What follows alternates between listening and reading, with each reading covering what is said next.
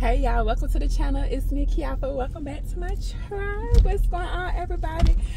Alright, so y'all tired as a dog. So anyways, I just got out of the shower. I'm going to bed after I make this video, honey. So I just want to talk to y'all real quick because I was watching YouTube and I see, first of all, let me just say this. I totally agree with DDG and DoeDash.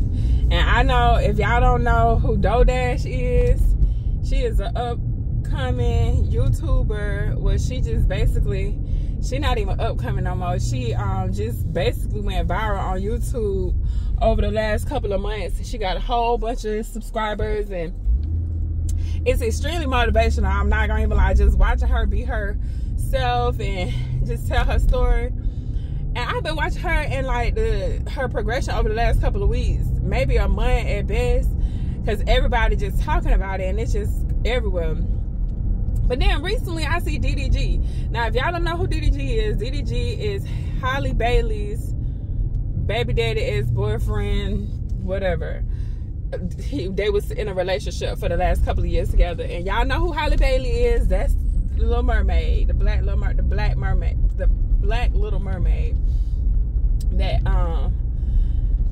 so anyways, to make a long story short, DDG posted something a couple of days ago about he did an interview from what I can see, and he basically was just like, the only reason people should have a 9-to-5 is to pay for their business, like to fund their business. And y'all, I totally agree with that, but he got so much backlash and I was like, what? And so I'm tripping off of people giving him backlash, but at the same time I'm watching DoeDash, excuse me y'all, and DoeDash is blowing up. And DoeDash basically like, I'm finna quit doing DoorDash because her name is a play on DoorDash. She's a DoorDash delivery driver, and part of her story is she been delivering food to people for about 18 hours a day every day, just to be able to afford her apartment and her, car and stuff. And so she was just saying, how hard it is being on her, and how pretty much she just tired. She just don't get no break because she always had to go to work. And I guess she didn't want to go back to school. She went through a divorce and everything. And so go watch her channel. It's DoeDash, like DOUGH -DASH. But I'm watching her, and I'm watching the backlash that DDG get, and I'm thinking like, why is they mad at him for being honest? Like, it's no real reason unless you really wanted to be a doctor when you grew up or whatever, all this stuff. Like, okay, yeah, if you're gonna do a job, then do the job, and just that's what it is. But realistically, me being a 41-year-old, I'm a 41-year-old woman, y'all. If somebody would have gave me this opportunity that we have now when I was younger, I would have took it too. And DoorDash is like 41 or 42 as well. And this lady, I'm telling you, y'all, as soon as she got her check, she said, I quit my job. Her job now, her income source is YouTube, which we both know, all of us know, YouTube is a business. It's not like how other social media sites are where so YouTube is a search engine. So if you understand how search engines work, people go to look up stuff versus going on social media to be entertained. So her job now is to give value on that platform. So she quit her job and she started her business. And while she was doing her DoorDash, she started working on her business, y'all. This is something like, I don't know why people was giving DDG so much backlash, because it's really, I guess maybe because we older. He's not older, he's in his 20s, so he really is ahead of his time as far as the thinking process go. Because from what I heard, I don't know his whole background, but I do remember watching him with his little nephew and his brother. I just thought that was so cute that the whole family was a part of it. And then when he got in a relationship with Halle Bailey, I just thought that was I just love it. I'm so disappointed that they're not together. Maybe they'll get back together. I'm not invested in their relationship, but they just seem like regular people, both of them. Holly and DDG seem like they just regular people from regular families, and they just, you know, blew up and they became celebrities through different avenues. He is a streamer, she is a singer, songwriter, actor, actress, but they just seem regular. And so when I was watching him talk about his just comment was very simple, like, nobody should have a job for the rest of their life just to have a job for the rest of their life. I completely agree with that. I completely agree with that. If you're gonna have a job, you need to have a goal in mind and let that job help you get to that goal. It's nothing more freeing than being able to do whatever you want to whenever you want to. Y'all, I done had a taste of that life before. That's why I'm so adamant about having my own business and starting businesses and, you know, taking control of my own income. And I share that with you guys because when you have, I have not even come close to the amount of money that neither one of them, DDG, well, I done made how much DoorDash has made from a job before. So she was saying recently how she never made over $6,000 a month at a job. I done made well over $6,000 at a month at a job. And this is what I'm gonna tell you. It don't matter how much money you make at a job. If you cannot do the things that you enjoy doing when you enjoy doing them, then it's still not gonna be fulfilling to you. To me, it wasn't. I ain't gonna speak on y'all, but to me, yes, I was making thousands. I done made about $15,000 in a month before from a job. And yes, that was good money, but y'all, not only did I have to work long hours for that job, like physically taxing on my body, I was away from my family. And yeah, it was good money, but it didn't give me that fulfillment that I was looking for. And I remember going home and having a lot of money sitting in the bank and being able to just sit home and hang out with my son and hang out with my family and do the things that I want to do without having to worry about, I got to go to work the next day, or how I'm going to pay this, or the lights finna get cut off, or they finna come repair my car. I had so much freedom, time freedom, that y'all, I was like, this is the life. I got to come up with a way to be able to live this lifestyle where I could just be in my garden all day if I want to, where I could just go to breakfast, or go to a wine tasting event, or go on a cruise, or go anywhere and just do whatever I want to do, just whatever I want to do. If I want to walk around the city, I can do that and not have to worry. All I think DDG was saying was to do exactly what DoorDash did. She used her DoorDashing job, even though she's the independent contractor. It don't matter, because even though she's an independent contractor, she was working 18 hours a day, y'all, to get like $200-300. 18 hours a day. Oh my God. And I know I done did deliveries before, and I am not above. I haven't done DoorDash, so to speak, but I've done Instacart before, and I'm not above it now. But I know how much of a hustle it is when you waiting on orders. They playing with you because they giving you these lowball orders, but you got bills to pay, or you got something to do and you need the money, and you need it now because they pay you daily pretty much. And so watching DoorDash and then watching people really give DDG all this backlash, I'm thinking like, so everybody might not want to be an entrepreneur, but this is what I'm gonna tell you. When you sitting around here and you at that job and you in your 50s, or you coming up on your 50s, and your feet hurt and your back hurting and everything hurting, you got high blood pressure and all this stuff going on, and you still at that job, and they decide that they gonna let you go because they can hire a younger person for less money, or you do everything that you're supposed to do, and they, you know, the business close or move or whatever. Because I was watching this one lady, her job moved like 2 hours away, and she was driving to this job. And I'm just like, it's no way I'm going to be in my 50s and 60s, y'all, going to nobody's job, having them tell me nothing about nothing. My day is my day. Like, I'm doing everything in my power to make sure I can do the things that I want. Not only that, like, I know the people was giving DDG backlash, like everybody not a business owner, everybody don't need to be an entrepreneur. The truth is, it's gonna be some people in the world that's not gonna be entrepreneurs, and that's okay. But it's not because everybody is not built for entrepreneurship. It's because it's easy to go to work. It's easy. when you think about a business, y'all, I done been in business before, and this is how I can tell you, because I have my job, and my job is a high enough paying skill job where I can use my job to support my lifestyle or support my expenses. So to support my expenses and to support my business endeavors, not to where I can just go blow a whole bunch of like $1,000, but business. But what I can do is say, okay, this is how much money I have. What business can I start with this type of income?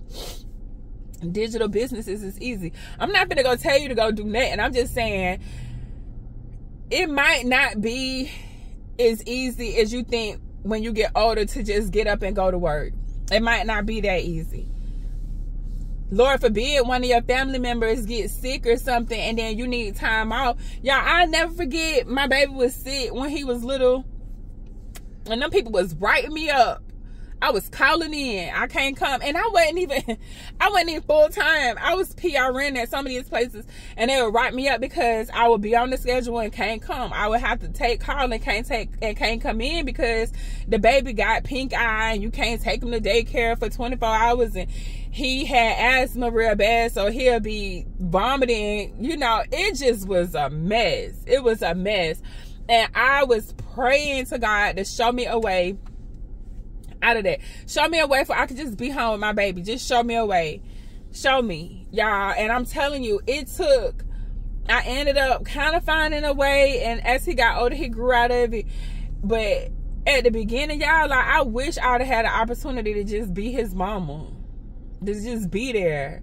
Like, being a business owner don't mean you have to have a Fortune 500 company. Being a business owner means you could have a little crocheting gig on the side that's yours, that you might crochet a blanket or baby caps or whatever here and there, and you sell them on eBay or you sell them on Amazon, or you have your own website, or you have a YouTube channel showing people how to crochet, and you can sell an ebook on how to crochet, or you can sell a class on your crocheting technique. Having a business is just not, it's a wide range of how you could do it. And because how things are now, you don't need a whole team of people. You literally can just have a YouTube channel. You literally, like DoorDash, she quit her job and began her business and her on her YouTube channel. But the thing was, she didn't just stop her job and start doing YouTube. She was still doing YouTube. She was doing YouTube while she was doing her job. And her job and YouTube basically was like, okay, we gonna support you. And that girl, you know what she said as soon as that check hit? I quit. I ain't going back. I'm not delivering, not now, never, not now, unless I got to. Not now, another bag of McDonald's fries, not none of that. And she was putting all this wear and tear on her car. So I'm just saying, I agree with both of them. If I'm DoorDash, I'm quitting my job. And just like DDG, I still feel like he is accurate. He is right. It's what you need a job for the rest of your life for, to get Social Security? Quit playing with me right now. This can't be the conversation we having.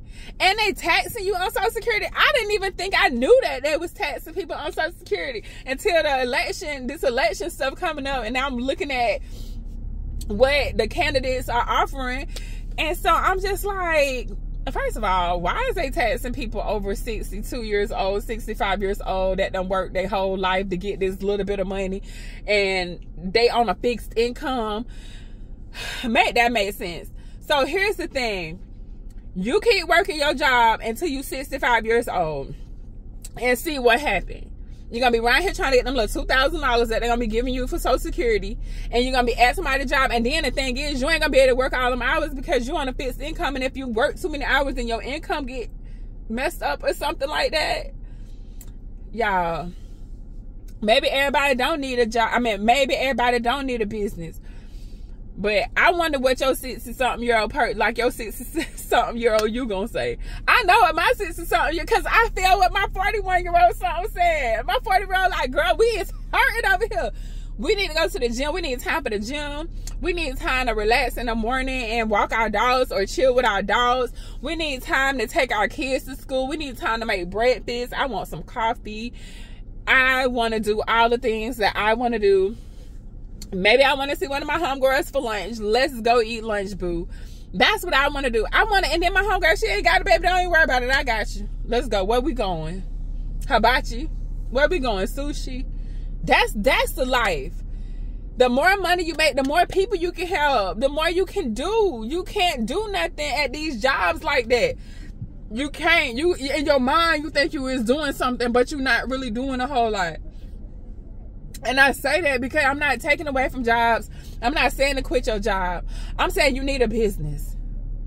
You need a business. And I totally agree with DoorDash for quitting DoorDashing after she been doing it for 3 years or however long she said. I think she said she been doing it full time for 3 years because the only way for her to make enough money to support herself was to either do that or to go back to school. And she didn't have the money or to go back to school.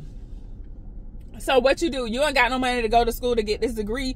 So you want to get a job, but really depending on what kind of job, if you don't have no degree, you ain't making no money. Like in real life, if you ain't got a certain degree, well, it depends. You can go be a plumber, which still requires certification, HVAC, they still require a trade. So yes, you can go get a trade. And I'm going to tell you to go get a trade. I'm going to tell you to go get a trade where you can stay up under, sorry y'all, somebody was calling. I'm going to tell you to go get a trade where you could actually stay up under a year and get a certificate and go do what you need to do for a couple, 4 or 5 years, however long you need to do it. And while you doing whatever it is, while you working and getting your experience with whoever you working for, you need to be trying to figure out how to take that skill and go work for yourself. That's the play. Y'all want to be 50-something years old having somebody tell you what to do? Oh, you can't go to the bathroom right now because we ain't got nobody. I'm just thinking about like how my job is. So if I'm in a hospital, I be in my 50-something years old, gotta pee because, you know, your bladder going to shit. So I gotta pee, but I gotta wait for somebody to come give me a break. No, ma'am, it won't be me. I'm gonna do whatever. If I got to garden my way out, baby, we gardening. I'm trying to tell you. It's not even an option. Like, I can't see how people can't see it's not an option. Like how you can't see it's not. You can sell stuff on eBay. You can do so many things, y'all. Like, but people want it easy. People want to just go to work and get a check and complain about they ain't getting enough money. They need to get they need to get more money. They need to do overtime. They need another job. And I don't know. Do you get 2 or 3 jobs? Like, I wouldn't have 2 jobs.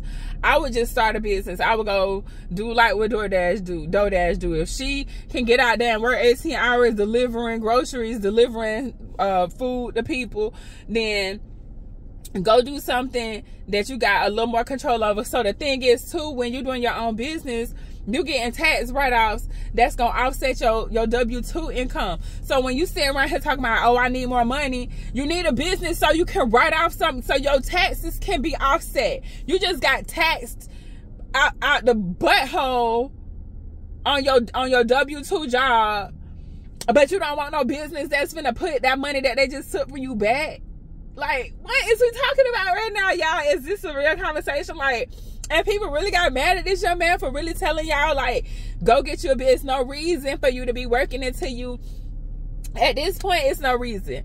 People my age and older, we didn't have this opportunity. This opportunity is new to us. We got to wrap our mind around it because we didn't grow up with this type of technology. Like, y'all, I grew up with Encyclopedia Britannica. What is you saying? A computer in the house? Yes, they was out. That wasn't a normal thing. It was nobody. I remember my cousin getting a computer when I was maybe in middle school or high school, but that was for adults. And then we got one. I couldn't get on it because it was my stepdaddy's and he didn't want me, or I guess I couldn't. I don't know. I couldn't get on the computer.